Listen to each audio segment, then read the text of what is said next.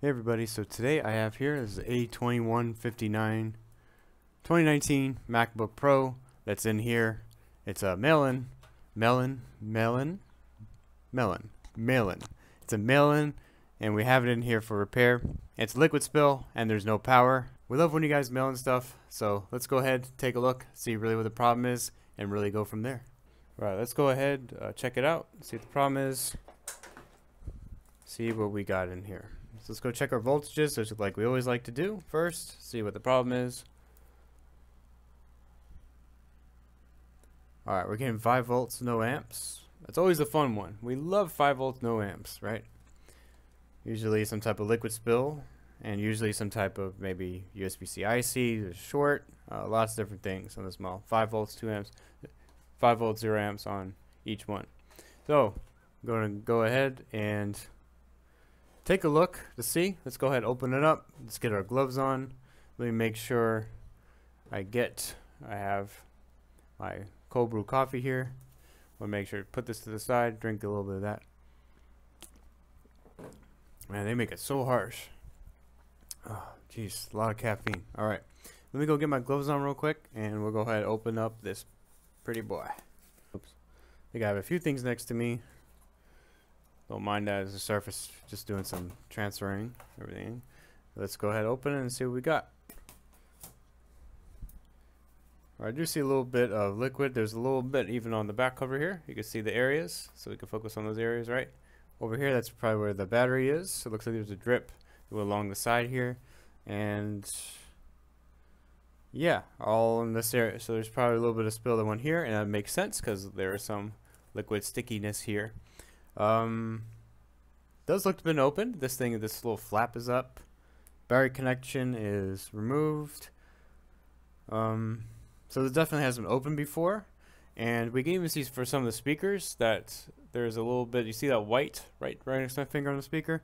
That means that usually it's a little bit stripped. It's not a perfect screwdriver that did go in there, and it looks like it has been trying to take it up. But why would the speaker really need to be removed for board level repair? I don't know, but I guess maybe there's a problem with the speaker too. Who knows? Or it's been opened or attempted to been opened before. That's most likely the problem. If it's been done by another shop, usually there's a big chance for unsuccessful repair. And per our policy, we usually don't take in devices that have been been repaired by another shop, because what the problem is, it's not about repairing the problem. It's not repairing the main liquid spill problem. It's about repairing whatever the other shop did first, and then doing the repair for the liquid spill, or not knowing what they did, not knowing what they removed, not knowing what caps they might have removed, replace what they already did, and then they came to the conclusion of what. We don't know that. Especially if there's liquid spill repairs, if it's good to see the liquid damage, to see where the corrosion is. If you clean it up or you try to fix it, then we're not going to know where exactly it is, and then troubleshooting makes it a lot more difficult, and the chances for repair significantly go down.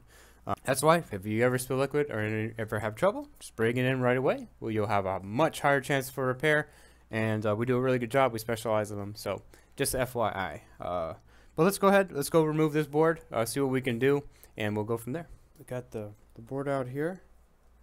We're going to go ahead and check under the microscope to see the damage there. Right, so we're focused on this area. And this area usually has to do with the LCD backlight. Let's just go ahead and bring up our board view just real quick. If I go ahead and switch to that. This whole area has to do with the backlight, and our one that's a bit damaged here is a C6902. This is PVVin G3 P3V3 G3HRT. Say that 5 times quick if you really can. But that's one we need to replace. So we're going to go back to our actual board here. We're going to be doing the repair. So we're going to go to do our cleaning here. We're going to put some flux, and we want to make sure this whole area is going to be nice and clean, because we don't want any stickiness, any nastiness to be touching it when we put our brand new cap on there. So it's really nasty. We definitely want to remove it and replace it. And you can see actually the damage of it if I actually flip it over, and you can see how nasty it is. You can see all the little black spots over. That's on the bottom of it. That's where it's making the connection there. And we need to make sure that the connection is totally clean. And we want to make sure that there is no goop or any stickiness that's going to make a connection with our connection here, because we're going to have the same problem all over again. We don't want that to short out. So we're just going to go ahead, replace it with another C6902 here, and make sure it's going to be all nice and dandy. So we're just going to solder it back on with our new cap. and it's going to look pretty good. The area looks to be pretty clean. We don't have to worry about our other areas on the side there because they're not making contact with anything else, and there's no caps to be in the way. But we will clean up just a little bit more because the area still is a little bit sticky, a little bit nasty. So we'll work on that a little bit more, but it's not really necessary to be showing it. And our second area is going to be the U8400. So we are going to be bringing up the board view back for this one, and we're going to be focusing on this area. We're going to do a nice little reflow for the U8400. It doesn't necessarily need to be replaced. You never want to replace it unless you absolutely have to, unless it's too damaged there. And then we're also going to be focusing on this cap here, 8440, and if you haven't guessed it already, this whole area where we just replaced the cap, the C6902 and the U8400, all this has to do with the LCD backlight. So this is an important one to replace, obviously, because it's really damaged and it's really corroded. So let's go ahead and do that. We're just going to be doing some flux. We want to make sure we clean the whole area here, and you can see the damage and just how nasty it is. And we just need to go ahead and replace it, and then we're going to be cleaning a little bit under the U8400, and we're going to make sure it's all nice and dandy there. The cap really wasn't too bad. You can see how clean it is, at least the pad for it is there, but we want to make sure that nothing really gets underneath the U8400. We want to make sure it's totally clean, so we can do a nice little just alcohol here, do this, a very small reflow, and that should actually be okay. Now we're going to go ahead and replace the C8440, and we want to make sure to put another cap just right in there, brand new one, and it's going to be all nice and good to go. That looks great. Alright, so now we're going to be moving on up in the world. We're going to be going places. We're going to go back all the way up here, and you can see this damaged area. You can see how nasty this cap is up here. That's exactly where that little sticky stain is actually there. Look how nasty it is. I'm going to try to make sure we carve it up a little bit, but it's going to be nasty. Switch back to our board view, and we're going to see what this area is. So it's not too far. You can see if we actually go over here, here's our U8400, here's our backlight area that we were at before. We're actually going to go scroll up here. This is where we're focused on, the C6455. Looks like there's a PB bus, a G3 hot. Looks like it has to do with the speaker because it says SPK, so that's usually a speaker. Especially how close it is to the speaker connection. It's all the way on the other side here. So we're going to go ahead and put some flux there.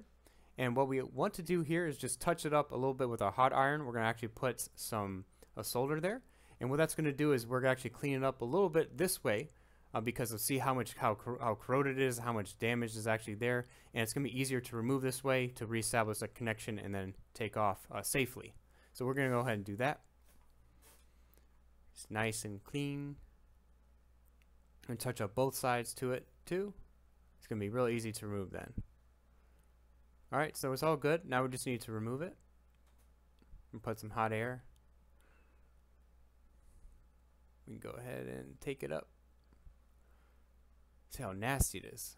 Man, nasty. And even look at the connection. The pad actually isn't too bad. We still need to clean it up a little bit, but you can see how nasty our cap is there. It's disgusting.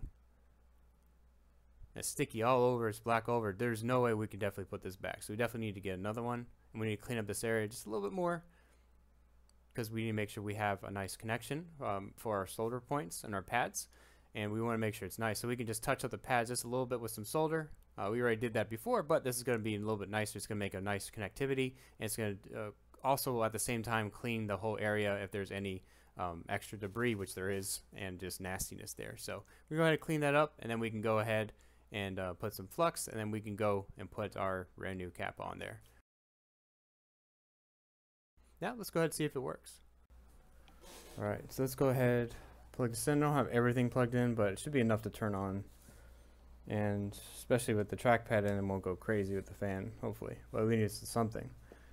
So I plugged it in, let's see, 20 volts, that's good. 0.13 amps, 0.19, fan spin right there, that's good. Let's see if we get, oh, and we get a display there. So it looks like it's powering on. Anyways guys, I hope you guys enjoyed watching this video on the A2159 2019 MacBook Pro 13-inch repair. If you did, please hit that like button, really does help us a lot. Subscribe for more content. We do lots of stuff like this, lots of boiler repairs, liquid spill repairs, data recoveries if you're interested in that, PCB repair, anything. That's pretty cool, that's related.